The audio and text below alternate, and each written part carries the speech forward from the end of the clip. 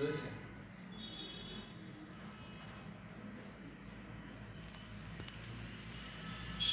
সুপ্রিয় শিক্ষার্থীবৃন্দ, আশা করি ভালো আছো। রমজান মাস, রহমতের মাস, মাগফিরাতের মাস, নাজাতের মাস। সবাই সবার জন্য দোয়া করবে, তোমাদের জন্য দোয়া রইল। আজকে আমার এটা ভিডিও পঞ্চম ক্লাস। এই পঞ্চম ক্লাসে তোমাদেরকে স্বাগতম। বলে রাখি, কাবাইলমোলা সিটি কর্পোরেশন মহিলা কলেজ এই দুর্যোগময় পরিস্থিতিতেও আমরা আমাদের অনলাইনের মাধ্যমে শ্রেণী কার্যক্রম চালিয়ে যাচ্ছি, যেটা তোমাদের কিছুটা হলেও উপকার আসবে। আর যে সমস্ত স্টুডেন্ট এখনো পর্যন্ত আমাদের ব্যবস্থাপনা বিভাগের যে হোয়াটসঅ্যাপ গ্রুপ আছে, এই হোয়াটসঅ্যাপ গ্রুপে এখনো যারা যুক্ত হয় নাই, তোমরা তাদেরকে বলবে। এবং আমাদের কলেজের কাবাইলমোলা সিটি কর্পোরেশন মহিলা কলেজের কলেজ পেজে আমাদের এই ভিডিওগুলো এবং জ্ঞান অনুধাবন প্রশ্নগুলো দিয়ে থাকে, সৃজনশীল প্রশ্নগুলো। আর আমার পার্সোনাল পেজও তোমরা এই জ্ঞান অনুধাবন এবং ভিডিও ক্লাসগুলো পাবে। আজকে উচ্চ মাধ্যমিক শ্রেণী ব্যবসায় সংগঠন ও ব্যবস্থাপনা দ্বিতীয় পত্র চতুর্থ অধ্যায় সংগঠন বা সংগঠিতকরণ, এই চ্যাপ্টার থেকে তোমাদেরকে এই ক্লাসটা নিব। তো এসএসসির পাশাপাশি যারা তোমরা বিবিএস পাস কোর্সে আসো এবং যারা বিবিএ ব্যবস্থাপনা ও হিসাব বিজ্ঞান বিভাগের সম্মান শ্রেণীর প্রথম বর্ষের ছাত্রীরাও, তোমরাও প্রিন্সিপাল অফ ম্যানেজমেন্ট এই বইটাতে তোমাদের এই টপিক্সটা আছে, তোমরা যুক্ত হবে। আজকে আমাদের প্রশ্ন হলো সংগঠন কাঠামোর প্রকারভেদ। ব্যবসায়ী সংগঠন ব্যবস্থাপনা দ্বিতীয় পত্র চতুর্থ অধ্যায় সংগঠন। এই সংগঠনের সংগঠন কাঠামোর প্রকারভেদ থেকে সবচেয়ে বেশি প্রশ্ন হয়ে থাকে। এবং আমি দেখেছি গত 5 বছরের আমি যে সৃজনশীল প্রশ্নগুলো দেখেছি, আমি প্রতিটা প্রশ্ন দেখেছি সংগঠন কাঠামোর প্রকারভেদ থেকেই প্রশ্নগুলো হয়ে থাকে। তো সংগঠন কাকে বলে আমি যেটা আমার দ্বিতীয় ক্লাসে পড়েছিলাম তোমাদেরকে। সংগঠন কি এটা একটু ধারণা দিই। সংগঠন হলো প্রাতিষ্ঠানিক লক্ষ্য উদ্দেশ্য অর্জনের জন্য প্রতিষ্ঠানে মানবীয় ও অমানবীয় যে উপাদানগুলো আছে সেগুলো সংগ্রহ করা, একত্রিত করা, দায়িত্ব ও কর্তব্য নির্দিষ্ট করা, বন্টন করা এবং সর্বোপরি সবাইকে একটা কাঠামোয় নিয়ে আসা, যাদের লক্ষ্য উদ্দেশ্য হবে এক, তাকে বলা হয় সংগঠন। আশা করি তোমরা বুঝতে পারছো। সংগঠন কাঠামোর প্রকারভেদ। সংগঠন বেসিক্যালি 4 প্রকার ছিল, আর নতুনভাবে যে সংগঠন একটা সংযুক্ত হয়েছে ম্যাট্রিক্স সংগঠন। তাহলে যে টোটাল মিলে সংগঠন হলো 5 প্রকার সংগঠন কাঠামোর ভিত্তিতে। সররৈখিক সংগঠন, সররৈখিক ও উপদেষ্টা সংগঠন, কার্যভিত্তিক সংগঠন, ম্যাট্রিক্স সংগঠন, কমিটি সংগঠন। তাহলে প্রথমে আসি আমরা সররৈখিক সংগঠন। সুপ্রিয় শিক্ষার্থীবৃন্দ, সররৈখিক সংগঠন যেই সংগঠনে কর্তৃত্ব রেখা ক্রমান্বয়ে উপর থেকে নিচের দিকে নেমে আসবে সরলরেখার আকারে, তখন সেটাকে বলা হয় সরলরৈখিক সংগঠন। অর্থাৎ যেই সংগঠনে কর্তৃত্ব রেখা, আমি এখানে একটা তোমাদের জন্য কাঠামো চিত্র নির্ধারণ করলাম। যেমন ধরো প্রথম আছে এখানে ব্যবস্থাপনা পরিচালক এমডি, এরপরে সাধারণ ব্যবস্থাপক, এরপরে উৎপাদন ব্যবস্থাপক, এরপরে সুপারভাইজার বা ফোরম্যান, এরপরে শ্রমিক বৃন্দ। তাহলে এখানে সংগঠনের কর্তৃত্ব রেখা একটা সরলরেখা আকারে উপর থেকে নিচের দিকে নেমে আসছে। অর্থাৎ এখানে বোঝা যাচ্ছে কে কার অধস্তন, প্রথমে ব্যবস্থাপনা পরিচালক, সাধারণ ব্যবস্থাপক, উৎপাদন ব্যবস্থাপক, সুপারভাইজার, শ্রমিক। আবার বোঝা যাচ্ছে এখানে জবাবদিহিতা, কে কার কাছে জবাবদিহি, কে কার কাছে তার কাজের জন্য জবাবদিহি, এটাও এখানে বোঝা যাচ্ছে। আবার সরলরৈখিক সংগঠনকে সামরিক সংগঠনও বলা হয়, কারণ সামরিক সংগঠনে সরলরৈখিক সংগঠন 100% 100% ব্যবহার করা হয়। ওইখানে জেনারেল থেকে শুরু করে লেফটেন্যান্ট জেনারেল, এরপরে যারা আছে একেবারে একজন সৈনিক পর্যন্ত সবাই একত্রিত রাখা এবং জবাবদিহিতা, ওইখানে 100% সরলরৈখিক সংগঠন কাঠামো পালন করা হয়।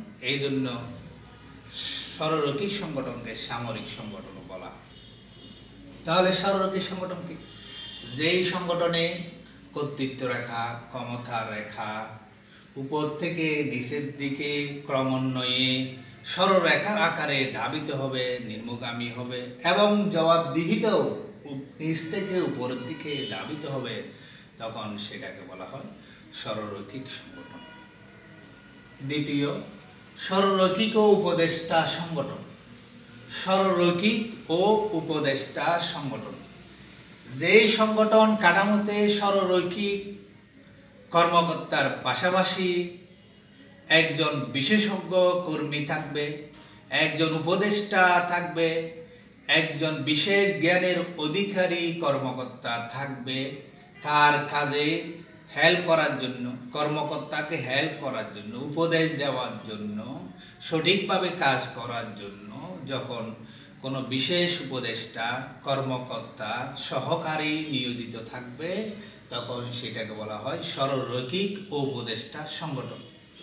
যেমন এই সরলরৈখিক কাঠামোর মধ্যে তোমাদেরকে দেখাছিলাম, এখানে যদি ব্যবস্থাপনা পরিচালকের পরে সাধারণ ব্যবস্থাপক, সাধারণ ব্যবস্থাপককে পরামর্শ দেওয়ার জন্য, উপদেশ দেওয়ার জন্য যদি আরেকজন সহকারী সাধারণ ব্যবস্থাপক নিয়োগ করা হয়, উপদেষ্টা নিয়োগ করা হয়, তখন সেটা হবে সরলরৈখিক উপদেষ্টা সংগঠন। যেমন উৎপাদন ব্যবস্থাপক যিনি আছেন, তাকে হেল্প করার জন্য, পরামর্শ দেওয়ার জন্য, উৎপাদন কার্য সঠিকভাবে পরিচালনা করার জন্য একজন মান নিয়ন্ত্রক, কোয়ালিটি কন্ট্রোলার, যিনি কোয়ালিটি কন্ট্রোল সম্পর্কে, পণ্যর মান সম্পর্কে উৎপাদন ব্যবস্থাপককে পরামর্শ দিবেন, উপদেশ দিবেন, এরকম কর্মকর্তা নিয়োজিত থাকবে, তখন সেটাকে বলা হয় সরলরৈখিক ও উপদেষ্টা সংগঠন। অর্থাৎ সরলরৈখিক সংগঠনের পাশাপাশি যখন একজন উপদেষ্টা নিয়োজিত থাকবে এবং সেই উপদেষ্টার যে উপদেশ কর্মকর্তা গ্রহণও করতে পারেন, নাও করতে পারেন, কিন্তু উপদেশ প্রয়োজনে নিবেন না, তখন এই কাঠামোকে বলা হয় সরলরৈখিক ও উপদেষ্টা সংগঠন। এরপরে আসি সুপ্রিয় শিক্ষার্থীবৃন্দ, কার্যভিত্তিক সংগঠন। কার্যভিত্তিক, বৈজ্ঞানিক ব্যবস্থাপনার জনক F.W. টেলর কার্যভিত্তিক সংগঠনের উদ্ভাবক। কার্যভিত্তিক সংগঠন কি? প্রতিষ্ঠানের কাজকে ভাগ করা, যেমন ধরো উৎপাদন বিভাগ, ক্রয় বিভাগ, বিক্রয় বিভাগ, বিপণন বিভাগ, হিসাব বিভাগ, বিনিয়োগ বিভাগ। প্রতিটা বিভাগে এক একজন বিশেষজ্ঞর উপরে দায়িত্ব দেওয়া, এক একজন ব্যক্তির উপরে দায়িত্ব দিয়ে কাজকে কাজের প্রকৃতি পরিধি অনুযায়ী ভাগ করে সুষ্ঠুভাবে সম্পাদন করার জন্য যখন একজন বিশেষজ্ঞ ব্যক্তির উপরে, নির্বাহীর উপরে কাজ ভাগ করে দায়িত্ব দেওয়া হবে, তখন সেটাকে বলা হয় কার্যভিত্তিক সংগঠন। এরপরে ম্যাট্রিক্স সংগঠন, এটা সমকালীন একটা সংগঠনের রূপ। এটা প্রথমেই ব্যবহার করে মার্কিন যুক্তরাষ্ট্রে 1960 সালে এরোস্পেস কোম্পানি এই সংগঠন প্রথমে তাদের উৎপাদন কার্যে, বৃহদায়তন উৎপাদন কার্যে ব্যবহার করে। এরপরে এই সংগঠনের ধারণা ব্যবহার করে জেনারেল ইলেকট্রিক, এরপরে শেল ওয়েল, এই কোম্পানিগুলো ম্যাট্রিক্স সংগঠনে ধারণা বৃহদায়তন উৎপাদন যেখানে বেশি বেশি উৎপাদন হয় সেখানে এই সংগঠন খুবই উপযোগী। তাহলে ম্যাট্রিক্স সংগঠন কি? ম্যাট্রিক্স সংগঠনে হলো দ্রব্য ও কার্যভিত্তিক বিভাগীয়করণের সমন্বয়ে গঠিত সংগঠন কাঠামোকে ম্যাট্রিক্স সংগঠন বলে। তাহলে এখানে দুইজন ব্যবস্থাপক পাশাপাশি কাজ করেন, অর্থাৎ পুরা কাজের জন্য একজন ব্যবস্থাপক, যেমন পুরা উৎপাদন বিভাগ দেখবে একজন ব্যবস্থাপক। একটা প্রতিষ্ঠানের যত পণ্য উৎপাদন হয় সকল পণ্য উৎপাদনের দায়িত্বে যিনি থাকবেন উনি হলেন উৎপাদন ব্যবস্থাপক। আবার যিনি দ্রব্য ব্যবস্থাপক, আবার যেমন ধরো ইউনিলিভার কোম্পানি, তারা পণ্য উৎপাদন করে ফিউরিট ওয়াটার ফিল্টার, তারপরে লাক্স বিভিন্ন ধরনের সোপ, এরপরে ব্লিচিং পাউডার, হ্যান্ড স্যানিটাইজার, তারা এই সমস্ত পণ্যগুলো উৎপাদন করে। আর এই দ্রব্য ভিত্তিক যেমন ফিউরিট, lux, bleaching powder, hand sanitiser, এইগুলো এক একটা দ্রব্য এক একজন বিশেষজ্ঞের উপরে দায়িত্ব দেওয়া থাকবে। তাহলে এখানে কয়জন ব্যবস্থাপক একসাথে কাজ করেন? নির্বাহী, একজন দ্রব্য, একজন কার্যভিত্তিক। তাহলে কাজের জন্য যিনি উনি হলেন উৎপাদন ব্যবস্থাপক। আর দ্রব্যভিত্তিক যিনি আছেন, যেমন এখানে আমি 4টা পণ্যের নাম বলেছি, প্রতিটি পণ্যের জন্য আলাদাভাবে একজন দ্রব্য, প্রতিটা পণ্যের আলাদা আলাদা দ্রব্যের জন্য এক একজন বিশেষজ্ঞ, এক একজন ব্যক্তি ওখানে দায়িত্ব থাকবেন। তখন এই দ্রব্য এবং কার্যভিত্তিক বিভাগের সমন্বয়ে যেই সংগঠন পরিচালিত হবে তখন সেটাকে বলা হয় ম্যাট্রিক্স সংগঠন।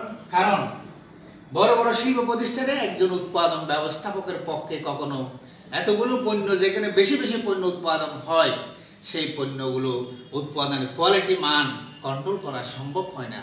এই জন্য ব্যবস্থাপনার এই সংগঠন কাঠামোর আধুনিক রূপ করছে ম্যাট্রিক্স সংগঠন।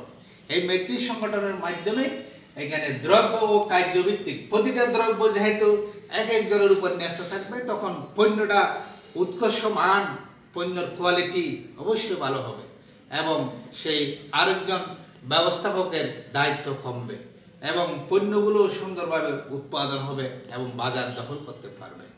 এই জন্য বড় বড় কোম্পানিগুলোতে বর্তমানে দেখা যাচ্ছে ম্যাট্রিক্স সংগঠন প্রয়োগ করা হচ্ছে। সুপ্রিয় শিক্ষার্থী, আশা করি বুঝতে পেরেছ। এরপরে সর্বশেষ যেই সংগঠন, কমিটি সংগঠন। কমিটি সংগঠন, কমিটি সংগঠন কি? আমরা সাধারণত বলি কোনো একদল ব্যক্তির উপরে, এক বিশেষজ্ঞ একটা দলের উপরে যখন কোনো একটা কাজ সম্পাদনের জন্য দায়িত্ব দেওয়া হয় তখন সেটাকে বলা হয় কমিটি। ওই কমিটির একজন প্রধান থাকেন বা আহ্বায়ক থাকেন, কয়েকজন সদস্য থাকেন। যেমন প্রতিটি কলেজে অনার্স ভর্তি কমিটি, একাদশ ভর্তি কমিটি, ডিগ্রি ভর্তি কমিটি, ওইখানে কমিটির কাজ হলো তারা ভর্তি কার্যক্রম পরিচালনা করা সঠিকভাবে আর নীতিমালা অনুযায়ী। আর ভর্তি কার্যক্রম শেষ হলে তাদের কার্যক্রম শেষ, তখন এইটা একটা কমিটি সংগঠনের উদাহরণ। আর বর্তমান সময়ে বিশ্বে এবং আমাদের বাংলাদেশে বিভিন্ন প্রশাসনিক ক্ষেত্রে দেখা যায় কমিটির ব্যবহার এখন ব্যাপকভাবে বেড়েছে। যেমন বর্তমান সময়ে দুর্যোগ ব্যবস্থাপনা কমিটি, ওই কমিটি বিভিন্ন এরকম মহামারীতে দুর্যোগের সময় তারা কাজ করে থাকে। আর দেখা যাচ্ছে কমিটি আরও বিভিন্ন নামে কাজ করে বাংলাদেশে, যেমন ধরো কমিশন, বোর্ড, বিভিন্ন টিম, কাউন্সিল, এরপর হলো টাস্ক ফোর্স গঠন করে দেয়। হ্যাঁ, তখন তারা নির্দিষ্ট দায়িত্ব পালন শেষে তারা কাজটা বুঝিয়ে দিয়ে থাকে। তাহলে সুপ্রিয় শিক্ষার্থী, তাহলে আশা করি বুঝতে পেরেছ। তাহলে এই চতুর্থ অধ্যায়ে সংগঠন চ্যাপ্টারের সংগঠন কাঠামো 5 ভাগে বিভক্ত। তাহলে প্রথম হলো সরলরৈখিক সংগঠন, দ্বিতীয় হলো সরলরৈখিক উপদেষ্টা সংগঠন, কার্যভিত্তিক সংগঠন, ম্যাট্রিক সংগঠন, কমিটি সংগঠন। আমি দেখেছি সবচেয়ে বেশি 99% প্রশ্ন হয়েছে প্রথম তিনটা সংগঠনের উপরে: সরলরৈখিক সংগঠন, সরলরৈখিক উপদেষ্টা সংগঠন, কার্যভিত্তিক সংগঠন। এই সংগঠন কাঠামো সম্পর্কে যখন তোমার স্বচ্ছ ধারণা থাকবে, তোমার উদ্দীপক ভুল হবে না। আমি আবারও বলছি, আমার ক্লাসের পাশাপাশি যখন তুমি এই সংগঠন কাঠামোর প্রকারভেদটা তোমার টেক্সট বুকে রিডিং পড়ে নিবে, আশা করি তোমার আরও ক্লিয়ার ধারণা আসবে। সবাই সুস্থ থাকো, ভালো থাকো। খোদা হাফেজ।